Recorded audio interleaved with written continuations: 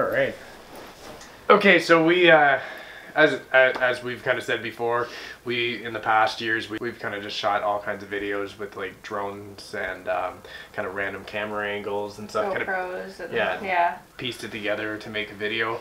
And one of the things we wanted to change this year was maybe providing a little bit more depth into our videos through vlog style content and handheld stuff. And make you feel like you're actually joining us on the adventures instead of understanding what we're doing versus just watching I think really our videos used to just be like our adventures and our travels, but they didn't explain like what we were doing, where we were going, why are we there. We knew what all the shots meant or where we were in every shot, but the people that are watching maybe didn't have a clue. So so our thought was like, how can we go ahead and take our videos to the next level? I mean, to do that, it takes a lot of practice because it's a totally different way of shooting, going around and talking to a camera, holding it. So so that's certainly going to take some practice and stuff. But one of the things that we found we were lacking even in our last video was transitional things. Like when we get somewhere cool, like let's just say we get to a cottage or we get to some kind of destination, we want to go ahead and showcase that destination by maybe doing a little bit of B-roll, some slow motion shots and different kind of unique angles to kind of really show off the destination that we just got to or the journey we took to get there. And it's almost like detail work that, you know, sometimes like, you know, we're showing like the bigger landscapes and stuff with like just like us and stuff, but it's like when you get to a place like there's super cool, you know, like little things that maybe you wouldn't notice otherwise. So it's like doing B-roll kind of features the details and stuff of like, it makes it kind of the reason why you would go to a place like this. So last weekend we thought, okay, well let's give it a try. And so we went out it was up towards Huntsville. Yep, we hopped in the car and headed 2 hours north, found a snowstorm on the way up Highway 11. And so when we went up there, there was this really cool place that we hiked across the lake in snowshoes. And we needed the snowshoes. It was pretty deep. Kino was sinking elbow deep. Yeah. And so she actually got smart and started following in Chris's tracks because she was like a duckling walking behind me. So but yeah, so we walked all the way across the lake and got some really good shots along the way, kind of telling the story of us arriving there. Really, it's, I guess, the character of the clip is actually Nicole, because I'm not in any of the shots, but it's showing Nicole getting there, getting out of her car, walking across the lake and arriving at a cabin. In the past, when we did some of the other videos, I didn't really do much in terms of editing. We use Final Cut Pro, but basically I would just go ahead and adjust maybe some of the exposure levels and maybe some of the colors.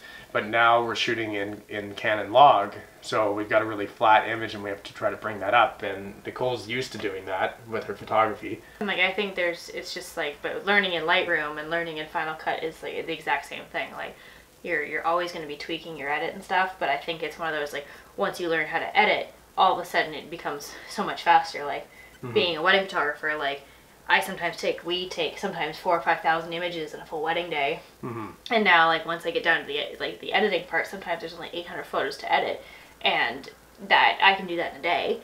Yeah. Like a full 12-hour day, I can edit that in an hour or less, like depending on how many breaks and social media breaks I take. But yeah, I think it just becomes down to practice, and you know, it gets faster. It's like even record when I was trying to edit the cottage video that we just posted, it took me days just to figure out how to edit log footage and to do it properly anyways, figure out what the right flow was. And then once I figured that out, I went ahead and pretty much did all the editing in one day or one evening. So yeah, once you learn your flow, then you can do it. And we're going to look back on some of the videos that we're creating now and like, whoa, we should have done this, or we could have done this. And it's, I think like as, you know, new things come out, like they update Final Cut, they update Lightroom and stuff, and like obviously like our knowledge base just expands. Like we're obviously just going to learn more. And like I can tell you like photos from last year that I edited and stuff, I'm like, oh god, how did I do that, and like why I wish I could re-edit them, and I can re-edit them. And that's the thing, is like if you want to take that time and the effort.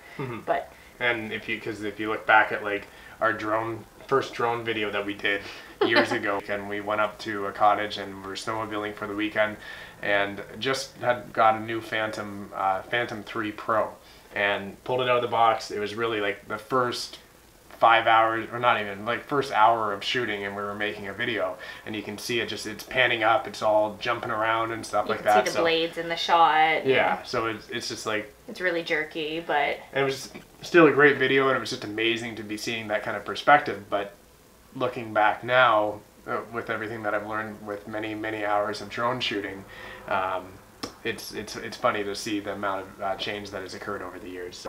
So that's one of the things that we're changing. All of the shots in this B-roll footage that we just shot was shot by hand, and I found that pretty hard to try to, like, we had to do a lot of retakes because it was really hard to try to keep something really smooth. So we know we need to start using a gimbal, and that's what we're going to be doing here. So this is something that we're practicing with, is just using a gimbal and keeping the shots really nice and steady, and getting some of those unique perspectives that maybe you can't get by hand. And for those of you that aren't sure which gimbal that is the DJI Ronin S. We're really excited to learn that, and hopefully we'll be able to kind of post a video of like comparisons maybe later down the road of the Ronin versus handheld and stuff, and really just show like the difference. Or the glide cams. Yeah, our glide cam is awful. We hate that thing. Or maybe you just don't know how to set it up properly. I hate it. So we probably don't know how to set it up, but I still hate it because it's such a pain to set up. So that's our first crack at doing a B-roll sequence. Hopefully you've liked it. We'd love to hear any thoughts or comments below.